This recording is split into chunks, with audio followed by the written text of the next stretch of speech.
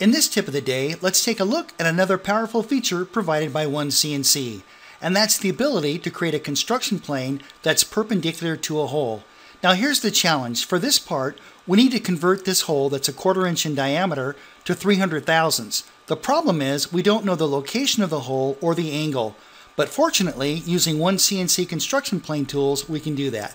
The first step is to head over to our construction plane tools located in the lower left-hand corner, and we're going to use this option right here that's going to create a construction plane perpendicular to a hole. Simply take your cursor, digitize any wall of the hole with the left-hand mouse click, and there you go, there's our construction plane. Now let's move that construction plane a little bit away from the part.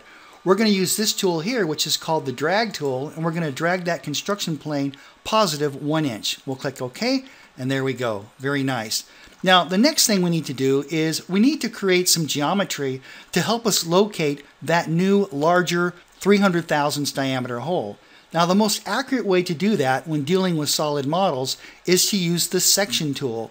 Let's again head down to the lower left hand corner, select the section tool. I'm going to drag this slider here until we get a nice clean cross section. That looks great right about there. So we're going to click add to screen, and that's going to create the geometry at that section level. We can close that, and there we go. Now it's kind of hard to see that geometry we just created, so why don't we project that up onto our construction plane?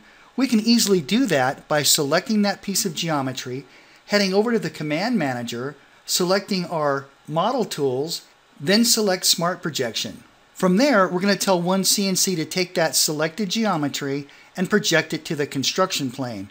We'll click OK to that, and there we go.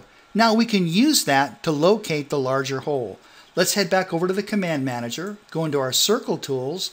We're going to make a new circle, 300 thousandths in diameter, and I'm going to snap the very center of that arc we just projected. Very, very nice. All we need to do now is head back over to the command manager, go into our extrude tools, use Extrude Cut, digitize that larger circle, pull it all the way down and left click, and there we go. Now we no longer need that orange geometry, so why don't we select all the orange geometry, hit the delete key on the keyboard, and there we go. Using OneCNC construction plane tools, we've taken a task that typically can be tough to do and made it very easy. Alright, that's it for this tip of the day. Thank you so much for watching, and I look forward to seeing you in the next video.